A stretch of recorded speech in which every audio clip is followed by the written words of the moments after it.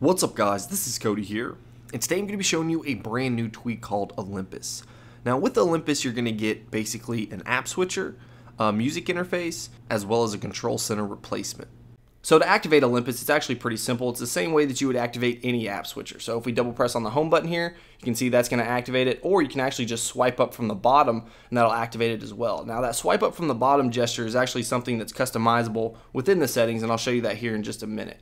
But what really makes Olympus unique is the ability to switch to a grid view right within the app switcher. So you can see right here we're at our lowest level, but if we pinch our fingers, then we can actually go to a 2x2 grid. Now if you want to take it another step further, then you can go to a 3x3 with 9 applications, or even a 4x5 right there. So you can have 20 applications right there on your app switcher, and you can close out of applications just by swiping up on them, which sometimes can be a little difficult on this view just because for some reason it doesn't respond too well. But if we pinch to go back, you can see that you can pull down on applications and launch them off if you want to, or again just swipe up on an application to close it out.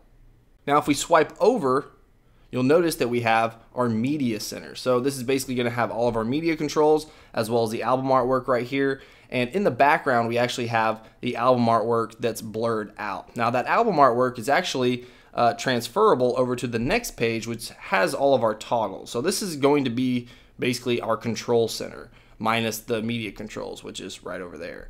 So we have our brightness right down here, we have our airdrop, and we have all of our toggles. And then if you have either your favorites or your recent contacts set up to show up in your app switcher, then they're going to show up right here. Otherwise, they're not going to be there. Now, if you're not a huge fan of this dark look, then you can actually swipe over here to the media center, and if we triple tap, then that's actually going to give us a more light color or light background. Now, if we jump over here into the settings and check out the gesture mode, you can see there's not a ton of stuff here in the settings, but if we tap on the gesture mode, this is basically going to give you 3 options. So obviously that first one, which is what I showed you here, you can see that you can just swipe up to open up the app switcher, or you can tap on this if you want the original control center here, or down here you can actually close the application. So if we just swipe up, and that's going to close the application. But if we go back, you'll also see that we have the music screen style. This is basically what I was just showing you with the light and dark. Rather than having to go into the settings, you can use that triple tap gesture on the album artwork in order to get those different looks. So I guess at this point, do I recommend it? At a price point of $3.99, I would have to say no.